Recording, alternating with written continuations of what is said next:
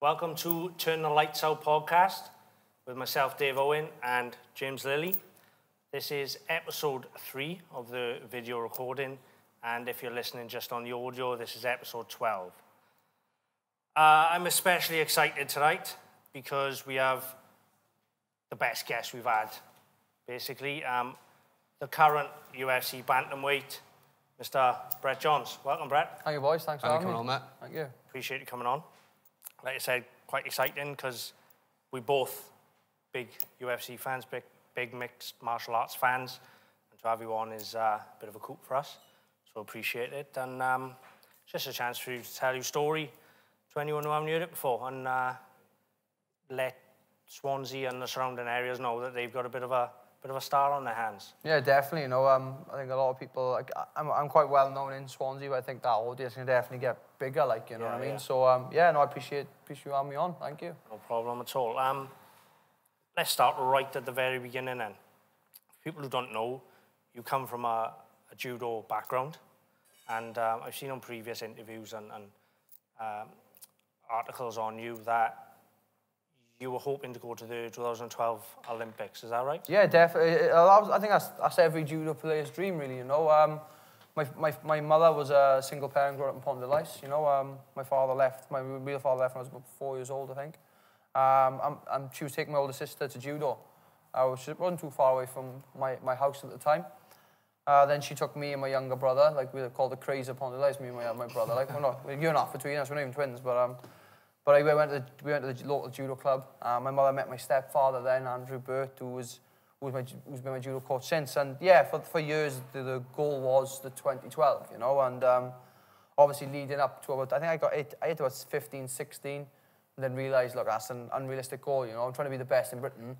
I wasn't even the best in my gym, you know. I had a guy called Kyle Davis, who was like one of my best mates, you know, and a very high level judo player. So yeah, like I said, that was unrealistic. And then I wanted to cross over my sport that I thought I was good at to something that I could use it, you know, more. Yeah, adapt it. So yeah, it's just like it's not like a football player coming to 16 and deciding he wants to do boxing. It don't make sense, you know. But at least with me, it was like, right, okay, I want to do judo, and I think, I could cross over to MMA quite well, and that's where it all began. Have you always watched MMA and always had an interest in it, or? First event I watched was 84 UFC Ill Will. The main event, and that was BJ Penn versus Sean Shirk.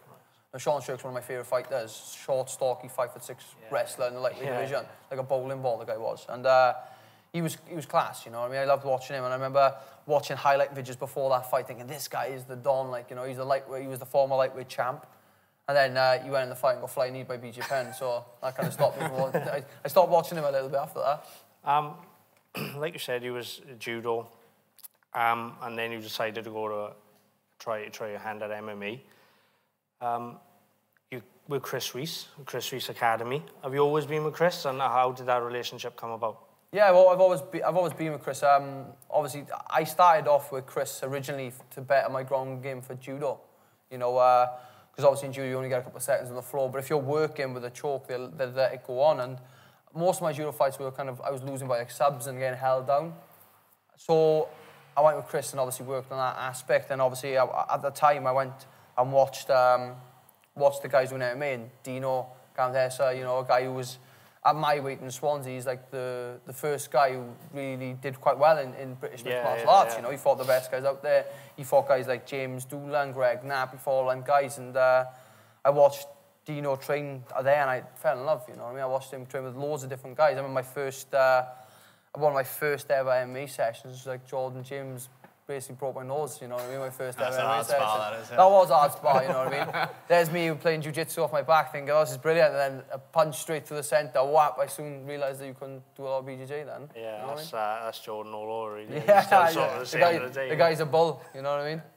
He hasn't changed. No, he hasn't changed over the years, he hasn't, you know what I mean? He's from up your way as well, isn't he, Jordan? Yeah, he is, yeah, he's not too far away from us, and obviously Kyle, we were on about earlier, it's his cousin. Is it, yeah? So that's what I know. And I usually go to watch the rallying with Jordan, you know, I go to Wales Rally GB with him and Kyle, and like, we've always kind of known each other quite well, so obviously with him on the Budo card now, and he gets his rematch with Ali, you know, it's going to be, I'll be down in Swansea watching that one, definite, you know? Yeah, it's going to be a tasty one. Go back to with your relationship with Chris. From what I've seen in shows and obviously on social media, and you do a lot of cornering with the guys from your gym as well, you two seem to have a really, really close relationship.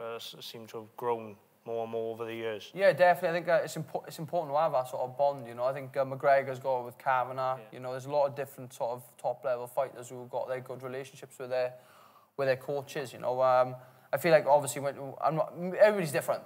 You know, some people do well without a proper coach then, with loads of coaches around them, and then other guys like me who I've got my one set coach who I talk to. Like Chris does everything for me, you know what I mean? He gets my sparring sorted out, he gets my my strength and conditioning sorted, he gets all these different things sorted out for me, and even the weight cut, he's there for the full week doing my weight cut with me, you know. So obviously with Chris being there, it's a big help for me, and it makes my life a lot easier, you know what I mean? Because at the end of the day, years ago when I was competing, you know, I do a lot more work than what I do now, you know. So hitting that level now, he's taking a lot of responsibilities on, and for me, it's like a case of I'll get an email from my phone from the UFC, and I'm like, Chris, you know, my wires got all crossed. I'm like, you got to sort that out, buddy. And he's like, right, send it to me, and he sorts it out. So yeah, my relationship with him has been brilliant over the years. It's been absolutely amazing, and like I said, you know, we were I say me and Chris, you know what I mean? I don't believe that I'd be where I am without Chris, you know. So it's like, well, me and Chris won our first world title with Cage Warriors.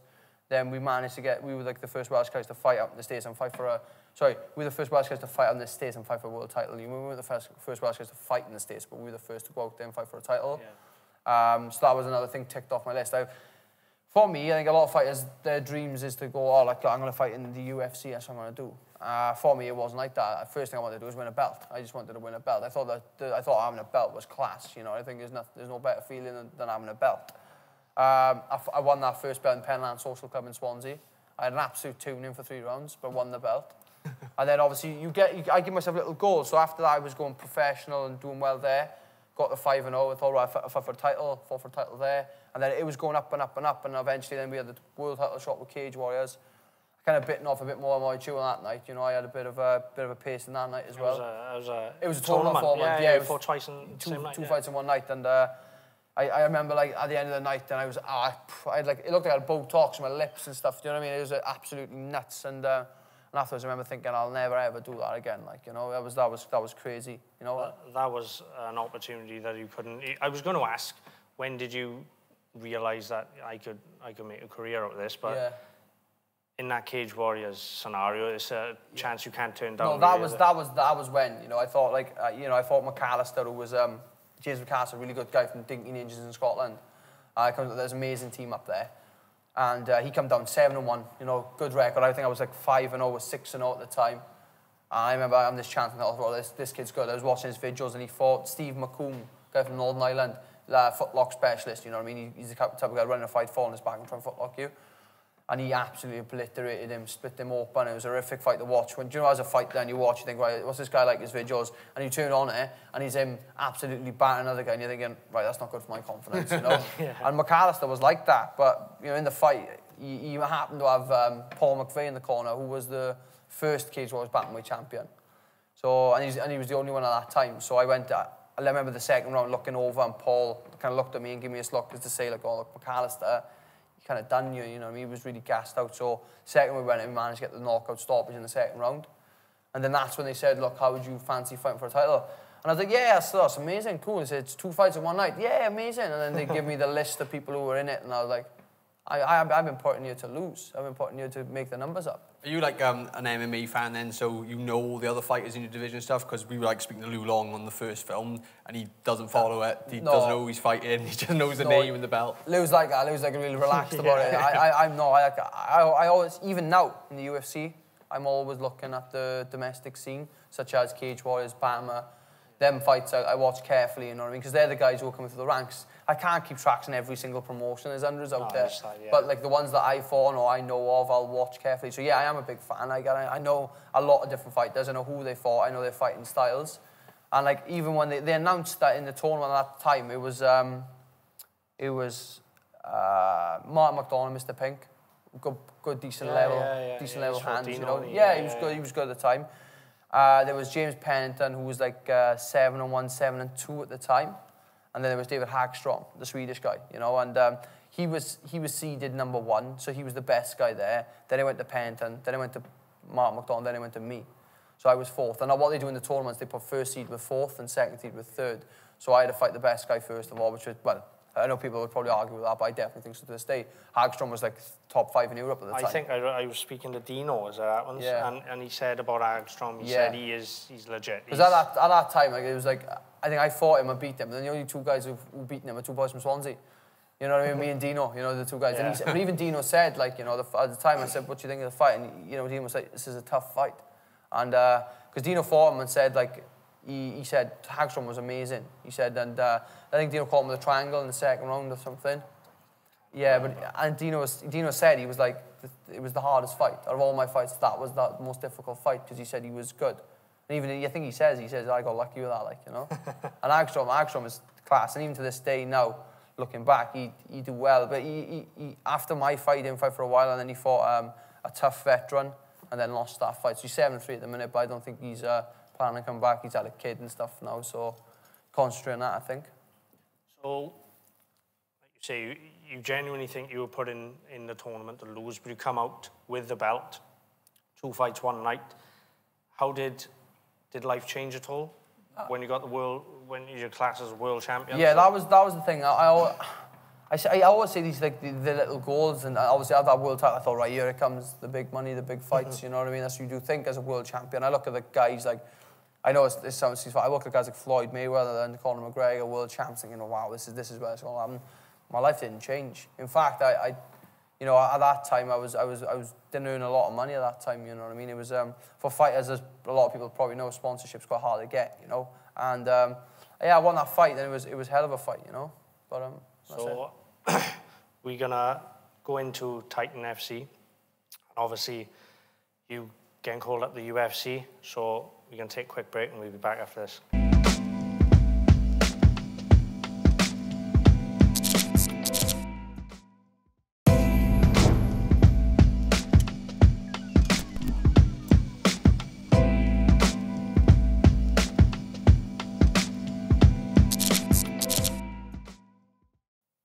I'm back at part 2, guys. Brett, so won your world title, Cage Warriors. First defence, hometown Swansea. What was that like? I was absolutely buzzing, you know what I mean? Fighting in Cardiff was amazing, but it's my hometown. Swansea is my home. And Cage Warriors come down. Originally I was meant to fight in Newcastle, believe it or not, but I pulled out, and actually David Round caused that, actually, believe it or not. He jumped my back in a seminar, and I twisted my knee badly. You know, there's guys like 80-odd kilos jumping on a guy, like, and after I pulled out that fight, and then it was scheduled for Swansea, first one Swansea'd seen, and it was amazing. Like, I sold a lot of tickets for that fight, and prep went absolutely amazing. Leading up to the fight, I was in the best shape of my life. It was the lightest I've ever been before a fight. I was walking on like 68 kilos, which is really good for me. And obviously the weigh-ins did not go to plan at all, like, and it was generally just because of my lack of knowledge with the weight cut at that time. That's what I was going to say. What was it? Because it was only, I say only 2 pounds, but when you're at that level, those 2 pounds are a killer. Oh, they are, yeah. You know, it's usually the last couple of pounds when you lose the killers anyway. You know what I mean? But that was a tough pill to swallow. I'd fought twice in one night, beating the best guys in Europe, to the next show fighting another best guy in Europe, to it being taken off me before the fight. You know, which is my own fault, you know, I understand that, you know, and people are like, oh, it's a bit harsh, they take the belt off you. I signed the contract, it was meant to be 135, it wasn't, I didn't come in, the belt got taken off me. So obviously it was one of them situations then where I was fighting James Brum, that if Brum won, he'd won the world title, but if I had won, then I'm the #1 contender for the belt again. And yeah, that was tough. I really struggled with, like, feeling the weight, you know what I mean? It was one of them things that back then, I didn't have a lot. I personally didn't have a lot of knowledge on the weight cut, and I'm a really big worrier. So when I was worrying about my weight all the time, and like, stress is the #1 sign for weight cutting now. You know, I realised after the last couple of times that when you're stressed, it kind of holds on to you a little bit more. And I was so stressed out. Like, sometimes I'd cry myself asleep. You know, be thinking about it. You know, and yeah. So obviously we missed weight by 2 pounds, which to the average person doesn't sound like a lot. No. But those last 2, yeah. It's a big cut. How close to the fight did you think, I'm not going to make the weight here? To the weigh-ins, I probably... We woke up heavy, very heavy. We woke up about maybe 8 pounds over. woke up. So we started cutting it down from there. And like I said, I'm a type of guy who likes to do it over a gradual amount of time, you know what I mean? And we must have done, and it's no exaggeration, about 9 or 10 hot baths, 20 minutes each time, you know? And yeah, it was, I went to the sauna in the LC2, and I was in there for like 20, 30 minutes and jumped on the scales, and it was like 0.1 had come off me of a pound, and I was just like, oh, this is plays with your head, first of all. You just know, didn't you? It's not going to come off. That's not going to come off. You know, I was coming to the point of where, like, you know, the last bit of my body fluid was coming out. And it was like 137.3 or something, jumped back, went to the sauna, come back, at 137, dead. So it was like, there was no chance of getting that off. Generally, it's obviously it'd be a disappointment, but with it being in Swansea as well, you've got that added pressure, and yeah. So it must have added everything tenfold. Definitely. I remember after the fight, and obviously after the fight, they kind of came up to me, Cage Warriors, and said, look, it happens, blah, blah. Obviously, he was in hysterics, crying about it all, and my phone was going ting, ting, ting, and people messaging me, oh, I'm a professional, this, how much that, That's the first thing people think. Oh, yeah. Definitely. Even now, to this day, I look and go, fucking, I'm weight this guy, then I'm like, oh, I'm a professional, and I realise, well, wait there, you want me to weight twice, you know, and I've lost 2 world titles because of it. So, if they're not in the game, they don't realise, like, no, and that's a big thing. A lot of people, they're really quick to judge, but never lost 5 pounds in their lives, you know what I mean? So, it was a bit of a tough pill. So I remember, like, one of the guys here, Stephen, Biffy, he took my phone off me, and he went, right, that's going off, you'll have that back tomorrow, he said. And we're actually thinking about it. At the time, I was like, well, I want my phone, but at the time, it was really good because of, like, I didn't have nothing to look at, and then the next day, even certain UFC fighters were writing stuff down, pathetic, blah, blah, blah, blah, and it was like, because obviously Brum had trained with Team Alpha Male for that fight as well, so they were on board with it all, and I was like, so obviously waiting on the next day, it was normal. I didn't put on much weight after the fight either, because the weight cut went bad, but people think you don't just make weight and that's it, it's fine. You make weight and then you got to do the rehydration process right, otherwise all that stuff you've done before. It's pointless, it's pointless then, you know. And I didn't put much weight on, but the camp itself was amazing. So my fitness was there and everything for 5 rounds. And we went in the fight and we felt comfortable. I said you earlier on, I watched it back today, and the commentators were saying that Brum's probably coming in 20 pounds heavier than what he weighed in. So you had that on top. You see, he's possibly coming in at, what, 150 odd? Yeah, oh yeah, definitely. Yeah, like I consider myself quite big for the weight anyway, but he must have come in 155 to 160, you know, and for the guys who do kilograms, this guy weighed 61.2 the day before and was set over 70 kilos the next day. So, you know, these guys, after the fight with me, he didn't really go back down to that weight then. He stayed around 145, which is his normal size, you know. Some people are good at cutting weight, some people are not, you know. And that time, I wasn't good at cutting weight, you know. Some people it's built in them. Like, I see some of the, like, people I fought and stuff, and they're over like 6 foot coming down from middleweight. Like, how the fuck did you do that? Yeah. I'm skipping meals and shit. Like, David Round's one of them. He's fought at every weight class you can. Oh, he drinks a can of Coke on the scales. He does. I know. I find that crazy. He does that. He's gone from middleweight to heavyweight. I remember watching his. Was it a tournament in Holland? He did the heavyweight tournament. Super heavy, wasn't it? Or something? Was it super heavy? Yeah. I can't remember what it was. It was like a big. He knocked one guy out. That's right. Guys. Yeah, that's right. He got to the final, lost the final. And he's fought a middleweight. As a 8-man Dutch tournament. He fought for welterweight title, didn't he, against Jordan James, 77? Yeah, that's right. Yeah, that's right. He's up and down, you know what I mean? Crazy. But let's talk about this Brum fight then. Obviously, like we've touched on that, it was in Swansea.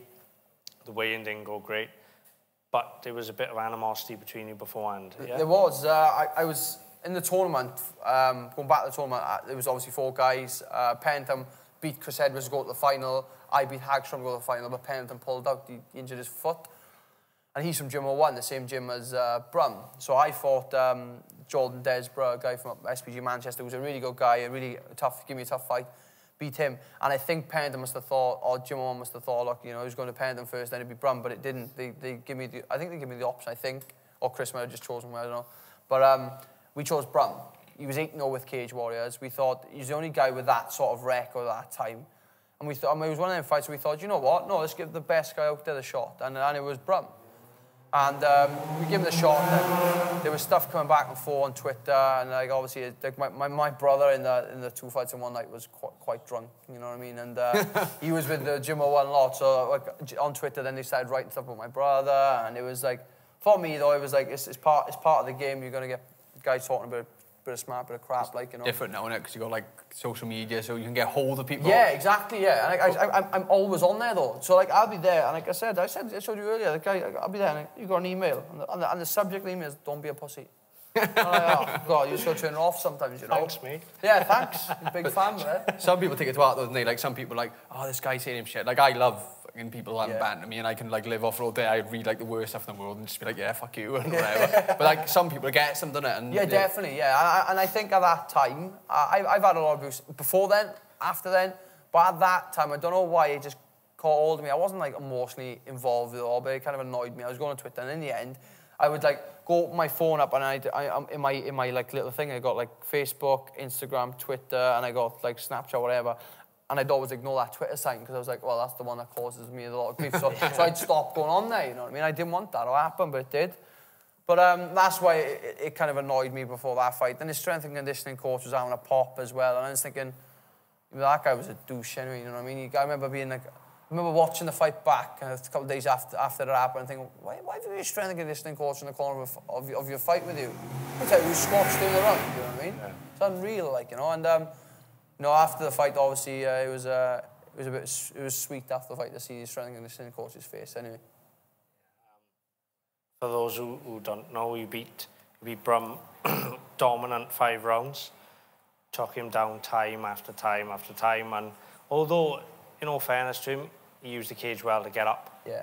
But it was for moments where you just whipped the leg back and you could see the frustration building up on him. Yeah, absolutely. Yeah, you can see, obviously, he was really frustrated in that fight, you know, and he was a tough enough guy, you know. They were going over his fitness, and they were saying he's like one of the fittest guys in the division, and blah, blah. And prior to that, I did my 8 fights, I did the 8 rounds, the 40 minutes of fighting in one night, and they were like, well, Brett, you know, his fitness is good, Brett's fitness is good. But the way I fight, it's like, it don't matter how fit you are, it gets drawn out of you. When you consistently get taken and get back to your feet, it just sucks. Yeah, with someone, you psychological as well. Yeah, that's the big part of it. Fuck's sake. Yeah, exactly. Because in the second round, I remember looking, and he looked at his corners and said, you know what I mean? And the full fight went like that. One of the most boring fights I've ever watched back, and it's me fighting, you know. But the 5th round, you got him up against the cage towards the end, and you were letting him tee off on him. Yeah. Just looking at him, and he's chucking the elbows in. What was going on there?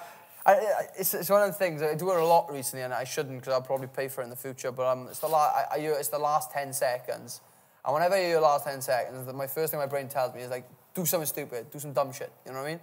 And at that time, it was like a single leg against the cage, and I remember being like, and I remember thinking, that's 10 seconds left. So I literally lifted his leg up and looked at him, and the guy's looking at me, and he starts hitting me and realizes, okay, that's not hurting him. So he starts going elbows, and literally puts his hand and he elbows me, and I just kind of like, not so much headbutt his elbow, but jump the point in. So he does it once, he does it twice, he gets annoyed, and he ends up going, what the fuck are you doing? He goes, what are you doing? And he slaps me. And I was more insulted, by the slap than the elbows and the punches. And then I remember I remember thinking, oh, I'll get a quick takedown here, just to add salt in the wound. And I remember as he slapped me, I put my head down, managed like about 5 seconds, another takedown, and he was absolutely raging after the fight. You wouldn't shake your hand when he did? No, he wouldn't. No, I did. I'm glad I bowed, because if I went up to him, like, he left me hanging like a dick. So I went up to him, and like as I went, James, and bowed, he kind of went, leave me alone, like, you know, put his hand and leave me alone. I can understand that, you know what I mean? It's this frustration setting in. And after the fight, I went up into the change room, shook hands with him, said thank you. And that was that, you know what I mean? But I had a lot of abuse after the fight, you know, off some of his fans and his coaches and they were saying like, oh, this isn't a submission grappling fight. And then you rewind my fight, forget about my fight, you go to James Brum's past 8 fights, it's exactly the same. So I don't know what that was all about. But I ended up going back up there. I ended up going up to Gym 1 to train with them for a day. And they treat me very well. They were very friendly. Brum was there as well, and it was good. They got some good guys up in Gym 1, you know. And my respect, I got a lot of respect for them, you know. It's part of the game. You know full well. It's part of hyping the fight, innit? Do you know what I mean? Some people enjoy it, some people don't. I'm personally not a guy who enjoys it.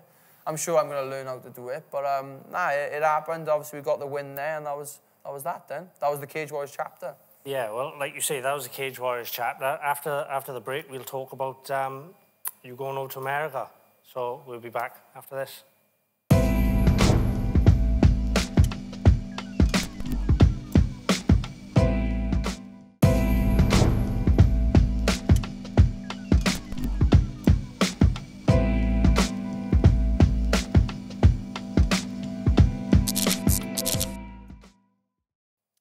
Welcome back to part 3, guys. So we discussed your Cage Warriors world title. That's top of the tree in Europe. But then after that, you went over to the US and fought on Titan FC, which is one of the major promotions other than like UFC and Bellator out there. And straight in the deep end against Watson. Fucking Battleship. Yeah. It's, not the norm. On a, what was it, military navy ship? Or That's the coolest venue we weighed in on the military, the USS Alabama, then fought in like some aircraft hangar, which is, I find that nuts, really. Do you know, you're in America and you go, because they're massive with the military out there, you know, huge. Yeah. And like when they said the fight, they were like, we fight in the States, and I'm thinking, wow, where are we fighting? We fighting in Vegas, fighting in New York, and they're like, Mobile, Alabama. What's in Alabama, you know what I mean? But no, it was we weighed in the USS Alabama, which was something it was hard to take at the time because I was so bad, like I was so like thin and so like dehydrated. I didn't take much of it in, but obviously the photos I look back and I think like they look quite cool, you know, with the ship there, and I don't think any other promotion has done anything like that, you know. I've seen, like, I've looked through, like, MMA photos. I haven't seen anything like that before. Yeah, no, the Battleship, you know what I mean? And it was cool. Obviously, because they had to, like, shuttle us back and forth, and I got there, and I was, like, 1.8 over I was when I got there, and they were like, right, you need to go back to the sauna. So I got there, weighed in escalator, pointed over, I went back to the sauna, and I'll go into some detail with this one, some graphic detail, but like, I was in the sauna that day for ages. I must have done about an hour and a half of pure sauna time. You know, I must have spent an hour and a half in the sauna. And it was coming off slowly. So I hit about 135 point something. I knew I got this. As soon as I hit that 135, I knew I was getting there. And I remember we went back, and I remember sitting there. We were in the sauna for about 2 minutes. And then I realised I don't usually need a pee at the last moments of the weight cut. And the next minute, it's as if my bladder was just holding on to something, and I basically pissed in the sauna. Do you know what I mean? I remember just pissing like that, and like there's a random guy there who's just in the sauna for his like health and well-being. Nice. And I'm basically pissing my pants here, and like I look, and I'm just about to tell Chris, look, Chris, I peed, and I look over, and he goes, you could have done that a little earlier, couldn't you? You know. So we got back to the ship, and I was like 0.2 over, and then I dropped my drawers, and I was on weight then, you know what I mean? And I remember being dehydrated, breath, you know what I mean? Just there, standing there naked in the USS Alabama. Probably the happiest I've been because I made weight. And like that's when I probably, because up to that week, usually a week before a fight, I'm miserable. I don't want to see anybody. If I'm in the hotel, I stay in the hotel. Like people are like, oh, I'm in Alabama, we can go for a walk, blah, blah. Not me. I'll just stay in the hotel. I'm happy just to stay there, watch food channels for about 6 days, and then fantasize what you're going to eat 4 days, and then do the weigh-ins. And as soon as I make weight, it just within that second you make weight and bang, it just changes. And I looked around the room and saw the fighters there, and it was like Desmond Green, there was Kurt Hulabar, there was Pat Healy, there was Stefan Struve wasn't fighting, but he was there, and there was loads of these different fighters. And I'm thinking, wow, this is amazing. You know, these are guys I've watched on TV. That was major, especially someone like Pat Healy who had so many fights in UFC. Fuck Heeb, you know what I mean? One of the best guys out there in the lightweight division. That's the fight I watched the other day. I was trying to think. I watched Pat Healy like Sunday. Yeah. And I was looking at them guys and I'm thinking, wow, you know, and it was like a 4 title fight. So it was like, I think it was like the lightweight, the featherweight, the bantamweight, and the heavyweight. And the heavyweight fight was between 2 UFC vets, Chase Gormley and John Madsen, 2 heavyweight veterans, like. And I made weight. I ended up taking the city in and everything around it, the fight, and happiest I've ever been. After the weigh-ins, you know what I mean? And like you said, we ended up getting to this like aircraft hangar where they had the event, and I walked in. It was like a greenhouse. You know, it's hot now here in the UK, but it was like a greenhouse out there. You know what I mean? And especially because it's in the south bit of like America, and it was roasting. What he was saying then, I was just thinking, when someone says, do you want to come and fight in the US? You're thinking, oh, brilliant, like you say, Vegas and all that. Yeah. Next thing, you're bollock naked on a battleship. On a battleship in Alabama. I haven't eaten for 2 days. Yeah, I haven't for 2 days. Pissed off. Yeah. And I just pissed yourself in the sauna. I just standing there like thinking, God, yeah, I've made it. I'm in Alabama. Yeah. But like you say, it was 4 title fights. Yours was one of them against Watson, who, you know, is probably, like, you'll admit, at the time was the best guy you'd fought. By far, definitely. Yeah. UFC vet for starters. Yeah. Never fought a UFC veteran before that. You know what I mean? And not that I'm a nervous guy anyway, you know. You say, I'll be like, you tell me any fight, I'll go, I'll fight him, no problem. And then when the contract signs, I go, oh. Like a kid in Christmas, he asks for a piano, and then he gets his piano, and he's like, oh, crap, I got to play the piano now. You know what I mean? Yeah. And with Watson, it was like that. And I was thinking he'd fought in the UFC. He'd stopped Hector Sandoval, I think his name was. He'd fought Mitch Gagnon. He'd fought a couple of good guys, Yves Jabon. He fought TJ Dillashaw. And that was, like, at the time as well, TJ was like champ. And I was like, oh, wow, this is quite, you know what I mean? This is going to be a tough fight. And ironically, it just wasn't. You know what I mean? It was a good fight. He was definitely a worthy opponent. But in the first round, I kind of take my time and really good jits. He had really good jiu-jitsu, like, you know what I mean? And he trains with 10th Planet, Eddie Bravo. Oh, yeah. One of the best guys in the game, really, you know what I mean? And he come in and he started off on the feet, because I knew my stand-up's not the best out there. And like I looked at his and I didn't think his was. I think we were quite level par.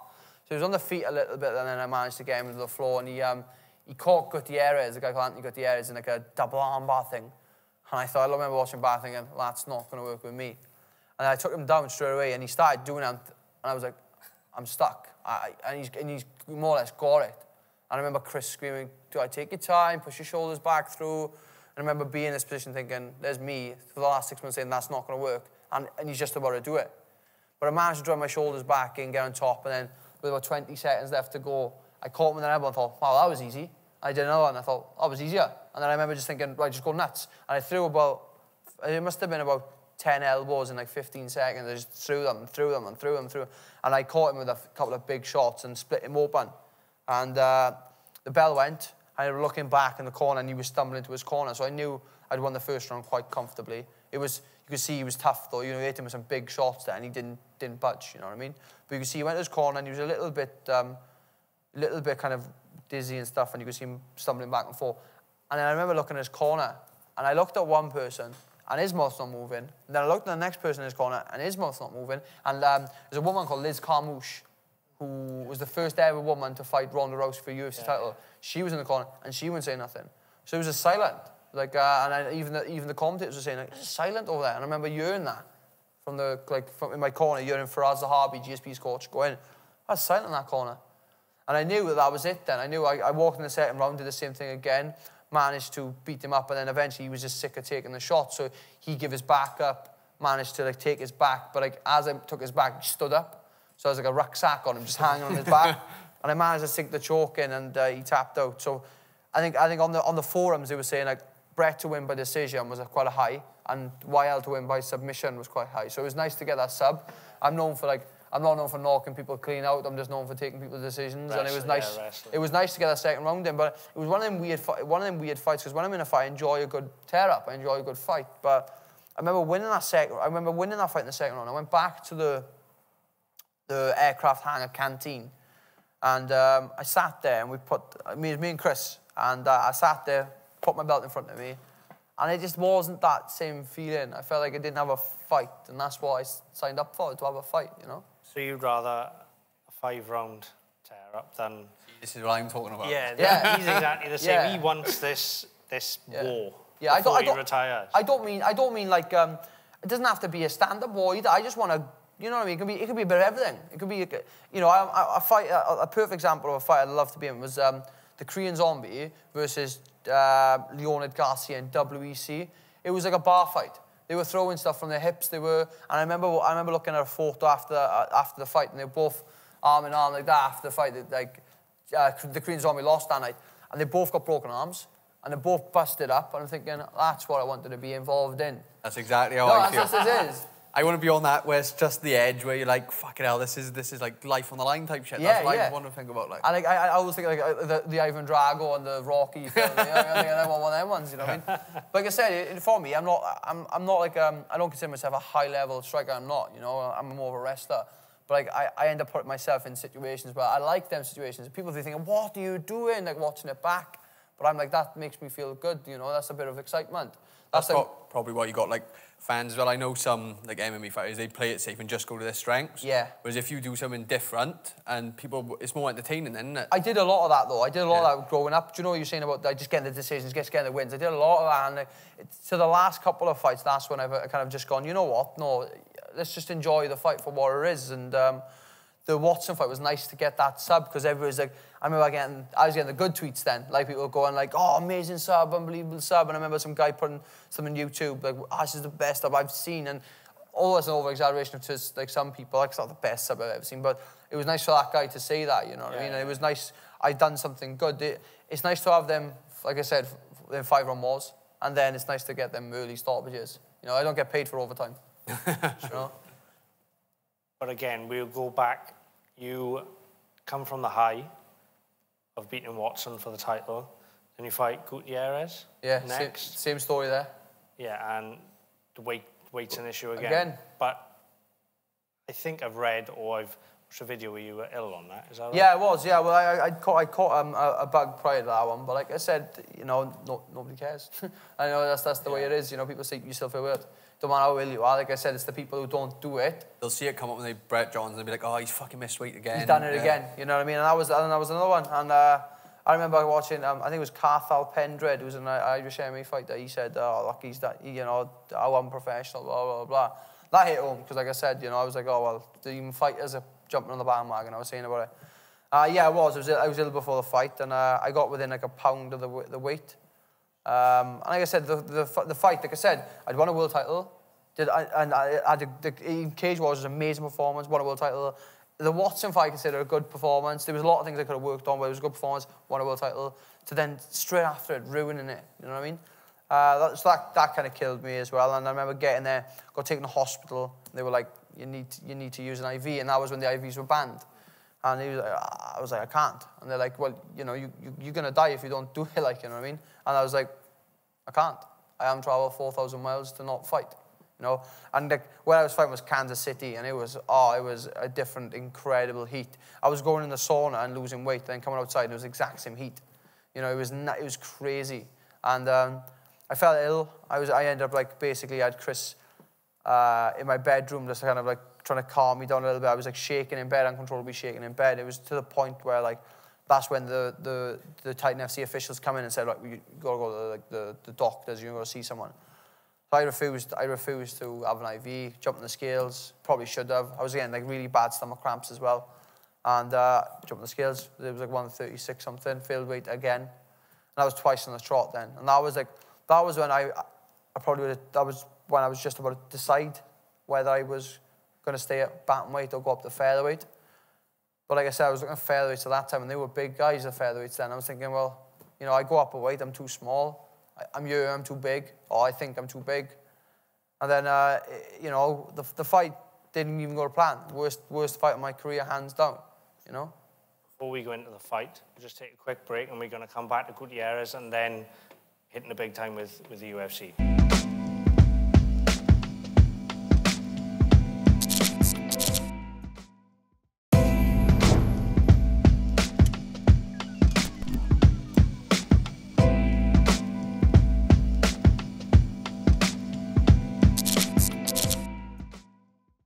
Welcome back, guys. So we were just touching on your defence of the Titan. You said you missed weight, but the fight went ahead. It was against Gutierrez. Yeah. First time? Yeah, first time. So how did that go? Tell us about it. You said it was the worst performance. Probably the most important thing was the win, though. Yeah, definitely. I'm known for being quite fit in fights, like, you know, and going 5 rounds. And like I said, in Cage Wars, I went twice in one night, you know. And I fought the first round, smashed the first round in my opinion, and won the second round, and I'm thinking, I'm getting tired, you know what I mean? I don't feel as tired usually until the 5th round. I was getting tired. The 3rd round went out the window completely and utterly. I ended up taking a step on the canvas, and the canvas material they were using was like slippery. When it got wet, it was really slippery. My foot slipped, and I ended up like suspectly tearing my hamstring. That's what I thought it was originally. So I was like on the floor, like, and I'm like holding my leg, and like he's hammer fisting me, and I'm trying to block and then hold my leg. But I managed to get out of that round. So I think in my head, I won round 1, 2. And then obviously the 3rd round, I said I'd give it to him only because obviously I basically pulled guard and the guy picked me up so I could get feeling back in my knee. And then fourth, I beat him up, and fifth, then I was a win as well. And like I said, I do that stupid thing the last 10 seconds where, like, I remember just thinking, right, it's the last 10 seconds, what can I do? All right, let's just let him fly knee me 5 or 6 times. And that's what I did. He called a time and just started jumping knee in, and I was just, and he pushed me into the cage and started going body shots. And I remember thinking at the time, because that was when I had my stomach cramps the day before, I remember thinking, I can't take many of these. And I thought, right, instead... I'm going to shit myself now. Yeah, I know, I genuinely thought that. And like, I thought, right, okay, instead of blocking, I'll just do this. I just put my hand up as if I'd won the fight. 10 seconds into the fight, just taking body shots. You know, I should have blocked the shots or something. I wasn't. I just put my hand up and celebrated 10 seconds before. And it was in Kansas City, where he's from, and it was hostile. You know, the fans had been there since like 4 o'clock. They turned the air conditioning off. They'd been drinking since like 4 o'clock. It was hostile. And I remember being after the fight, and I was like, they were like, and they were by split decision, which was nuts, because I thought I'd definitely rounds 4 rounds to 1, if at worst 3 rounds to 2. And they would split decision, like, what? I thought, this isn't going my way. It's the first time I've gone to a decision in America. I thought they've tucked me up here. But like enough, they didn't. They said I was the winner. And I remember the crowd booing, so I like giving it a bit of that, you know. You know what I mean? Like you think a shot. I was out there, yeah. No, it's crazy out there. And yeah, so won that fight, and then was scheduled to fight then. That was the July. I had some time off. A load of injuries, plagued with injuries after that. Then we scheduled, we thought, right, you know, the injuries are over and done with. We fight Ricky Simons in March, which was in Oregon. So it was like so Alabama's like here, and then Kansas is here, and then Oregon's over here. So they were getting about tight, and I had to pull out the fight. My shoulder had, I had some bad trouble with my shoulder since 5-0 as a professional. But then in that camp, I ended up, I was doing a bit of, I ended up falling awkwardly on it, then thinking, nah, it's okay. It was hurting, but I was like, that's okay. And then did another session, I got pulled out again. And it was a point that when I was throwing shots in sparring, it was coming out and going back in all the time. You know, it wasn't even like, it wouldn't stay out, you just pop out and go back in. And in a fight, you can't let that happen, like, you know, because I'd do it, and I'd be like, right, if it didn't bother me, I could put my hands up and carry on, it'd be fine. But I was doing it, it'd go, and I'd have to keep my arm by my side for 30 seconds, and then get it back up, and then it'd happen again. So obviously surgery was the only thing to do, and you know, after that, you know, I had to pull out the Ricky Simons fight, and 8,000 pounds later, my shoulder was fixed. It's been all right. I still get trouble with it now, but it's all right. And we had a pull from that fight then, you know what I mean? And I had about 3 or 4 months where I went on the loose. You know, there was no fighting. There was hardly any training because I couldn't do much with that. Not even running, you know, I couldn't even run. And at that time, I was blessed. I was lucky that the Euros was on with the football. So I was out in France, absolutely steaming drunk. And there's a photo, there's like I say famous, not famous photo, there's a photo with in the group of boys I'm with on WhatsApp. Like occasionally they say, I remember that time when Brett went off the rails, they say when I retired, as a joke. And it's me, and I'm wearing like a Stone Island jump, I got a fag in my hand, a beer and a pair of glasses on, I'm in Lille. Like, it was like the time of my life. You know, as a fighting year, 2016 was the worst year of my life. It was hands down, it was terrible. And but as an enjoyable year, I'm lucky that my brother paid for the full thing. I was skint, like I said, these fighters. I had to sell my car for like 100 quid before. I had no money to live. But my brother paid for that trip out there and really helped me out and stuff. And if it wasn't for that, then 2016 would have been a waste of time until November. The famous phone call. Yeah. Just about to get to it. Was it your manager who filmed it? Or? Yeah, I don't know why he filmed that. I'm not sure if Chris had said, look, this guy's going to be like a baby when you sell him. You better get the camera out. It's going to go viral. No, yeah. So he videoed it. And obviously, I'm an emotional guy anyway. You know what I mean? And, you know, obviously, he'd phoned me up the night before. I was up all night. My little brother just turned 18 at the time. And it was his first night in town, you know, Swansea. And I was quite curious about what he was doing. So I was in and out of sleep. And a phone number come up. I thought, right, this is him now. And I'm thinking he's been arrested. I look at the phone, and it's like 444-555. And it's like, that's not a UK number. I'm like, hello. You know, like in PPI. Yeah. So I went for the phone down, put the phone on UFC, like, you know. And hello. He goes, he's like, hey, man, it's your manager, Brian. I'm like, Brian? So what are you doing for me at 4 o'clock in the morning? He's like, I need you to get ready. And I'm like, what do you mean? He goes, you might be on the UFC Belfast card. And I'm like, what? And like, at that time, it was like amazing, exciting. But I'd potentially been in the UFC for about 4 or 5 fights before that. So it was hard to get pumped for it. But it was the first time I was having a phone call from him. And originally, believe it or not, originally it was meant to be Ross Pearson that I was meant to fight. Yeah? Yeah. We were going to fight at, you know, that, I'm not sure how that would have went down, but basically they said that Pearson was a short notice fight, and Stevie Ray stepped in. But they said, what's Brett weighing? And Chris has completely lied. I happened to be in really good shape at that time because I was preparing for like a K1 fight.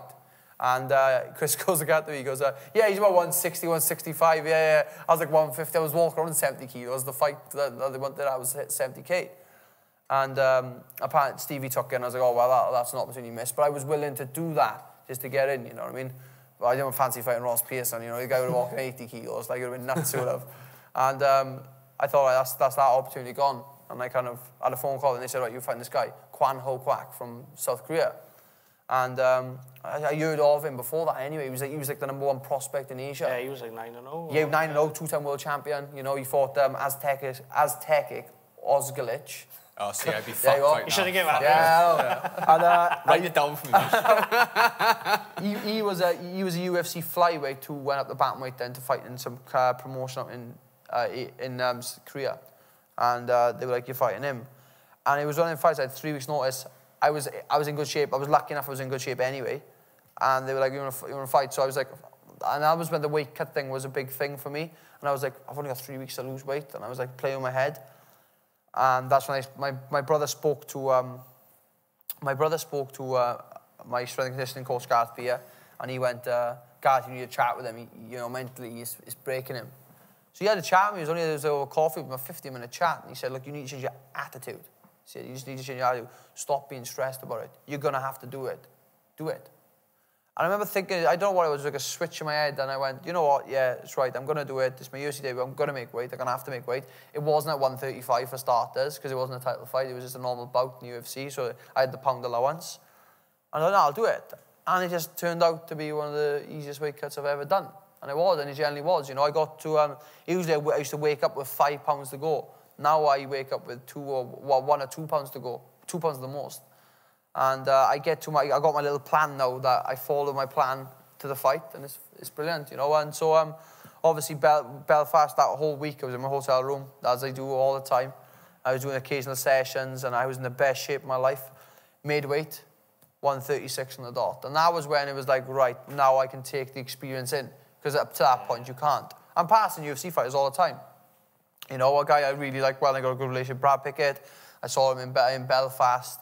I saw UFC, but Ian McCall was meant to be on the card. There was loads of fighters there. There was Paul Felder, who was on the card. There was loads of good fighters there. But obviously, even when I was there, I couldn't take it all in because of, like, I was going through the weight cutting and all that rubbish. So after you make weight, it just, everybody seems to be, every single fight is weird. You've probably seen it yourself, James. You know when you make weight and it's like, you can see, like, in the weigh-ins, people come in, they're really depressed, and they make weight one day, and everybody's just going, hey, we got my weight, brilliant, hey, and everybody's happy. Yeah, and obviously went to Nando's, and it's obviously full of cauliflower ears and UFC T-shirts. and it was after that, it was amazing. I did the weigh, then after that, you got the public weigh-ins, which the public weigh-ins, awesome. I have not fought in front of a crowd like that before. It was just, and there was all these people here just ready to watch 2 men get half naked and weigh in and square off, like, I mean, I hadn't fought in front of that many people before. And I thought I'd give him the mean mug, so I give him the good little mean mug as I do. I got my only rule, which is don't touch. You can go as close as you want, but don't touch. I mean, as soon as someone touches me forward to forward, they go and fly in there, you know. And I remember getting really close, and it was a good stare off. And I remember looking at the crowd, and my brother arranges everything with the trips, and all the boys red T-shirts, Welsh bucket hats on. That's all I need, you know. And no, the weigh-ins were amazing. And then I went to bed that night, amazing sleep. And then I woke up at 6 o'clock in the morning. I wake up very early before a fight. I just sitting there, just looking around the room, looking at my corner men sleeping, just like waiting for an hour or two. And then the full day was really nerve-wracking because it's like 8 years of work on November the 19th. That's the only day that mattered. So there's 8 years of work for that one day in November 19th. And we got to the venue, did the rules meeting, stepped in the cage. It was like, whoa, this is crazy. You see all the logos on, like Monster Energy and the UFC Fight Pass, and there was a on the pad on the side of the cage. There was they were promoting Cormier versus Johnson 2, the one that Cormier pulled out of. Oh, yeah. So it was really crazy. It's a surreal feeling, and I remember walking back to the change room.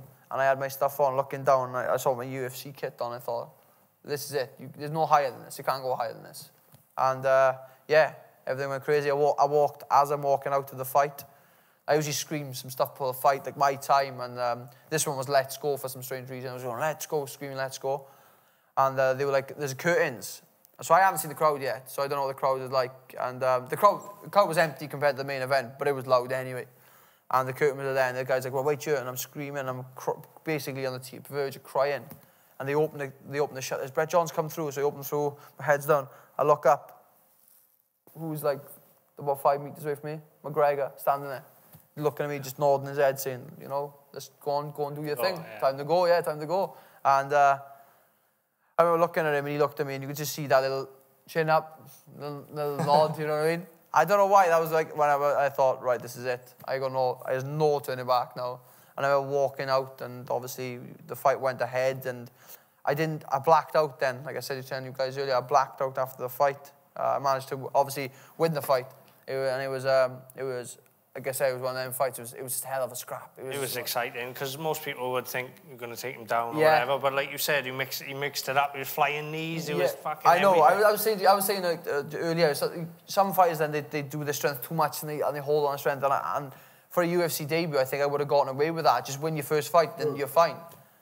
And I just remember thinking, this fight's just not going to plan. Like, you know, I just thought I'd taken the guy down like 11 times in the first round. And I thought I won the first round, and I was just enjoying. I was there on my feet, and I was throwing shots, and it's one of the things for a grappler striking. Some of the best photos from a fight are you throwing punches. Throwing punches, coming up a yeah. I wish I could do it in the gym. I can't though. You know what I mean? And I remember thinking like, it's obviously different for you. You can strike. I in my head, I can't strike as well as like the top level boxers. I can grapple, and I remember thinking he was throwing jabs and slipping, throwing right hands, and he was just catching. I'm thinking, wow, this is amazing. Now I know why these boxers feel like. I think, why am I getting punched in the face all the time? I don't know. It was just, the fight went great. And I remember thinking at the time, Scott Pedersen, an amateur who just won the Amateur Cage Wars title. Yeah, he's a good guy, young stud, amateur guy. I train with some Sharks and Chris's, you know, really good guys. They're not like, they're really good, but they're quietly good, and nobody's like heard of them yet. And I remember playing about with a few flying knees, and like at the time, it was like, I remember Scott looking at me and going, that'll work, that will. I'm like, yeah, maybe, yes, I'll try her out. But everybody in the gym takes the mickey because I'm like a bit of a boring fighter, you know what I mean? And I remember thinking, in the fight, it was like second round, my head just, in that fight, it just went, well, you got nothing to lose. You've won this fight so far, give it a go. And he fell for it. I just changed levels, looked down to the floor, he went to defend a takedown, I just jumped up and threw it. And it landed peach, more or less. Even after the fight, there was no injuries at all, other than a massive bruise on my knee. Imprint of his face. And that was his chin. Just chin print. And he come out in the third round, you know, obviously his cornerman must have told him, look, you know, you lost the first two, you need to win the third. And that's generally what happened. He come out and managed to get the early takedown in the third. I beat him up a lot in the third round. And 10 seconds left to go, he was just teeing off, and it was like, I was just kind of trying to hold on. And then I remember like the ref, it was like over. And I remember just falling on top of him, like saying thank you. And then the vote come in then, he was like a 30-27, you know. I'd broke a UFC record my first fight, and it was arguably the fight of the night. And it was just, and then after that, you know, it was just at the time of my life, really. Right, before we wrap it up, brilliant so far for people to get to know the ins and outs of what it's like in the UFC. But we'll quickly touch your fight in July 16th against Mitch Gagnon, was top draw fight. He's been in with Barrow. He's been in with the top boys, so a good step up for you. It's definitely the hardest fight in my life. The guy, like I said, when he fought Renan Barrow was a former UFC bantamweight champion. Mitch was 14th in the world. It's a big scalp, and it was a big test. And when they give the name to me, it was like, okay, this is one of them fights. I've asked to have white shorts, and the reason why I've asked to have white shorts is because I know this one there'll be a lot of blood in this fight. You know, sick bastard. I'm certain of it. You know what I mean? But it's one of the things that I'm looking forward to going in there. But it's gonna be good. It's gonna be good. Right, that's July the 16th in Glasgow. Have you got any shout-outs to anybody you want to... Yeah, I got a few, obviously, my training gyms, like Christmas Academy, Dragon School of Combat, the Edge Menswear in Port Talbot for my clothing, the Support 81 guys, obviously, they're behind me a lot. A couple of them out in Belfast watching the fight as well, so Support 81 guys. And Booster Fight Gear who are behind me as well. And and Tanabe as well. Tanabe's another big one as well. And they've been great over the years. They've really helped me out. So it's a big thank you to them guys, and thanks for having me on. Awesome. No, thank you for coming on. There you go, mate. July. Start a tradition. You get you to sign this. Lou Long, you're right, I will be at the gym to get you to sign it. Sign it wherever you want, mate. Sign it wherever you want, mate. I'll go with you now.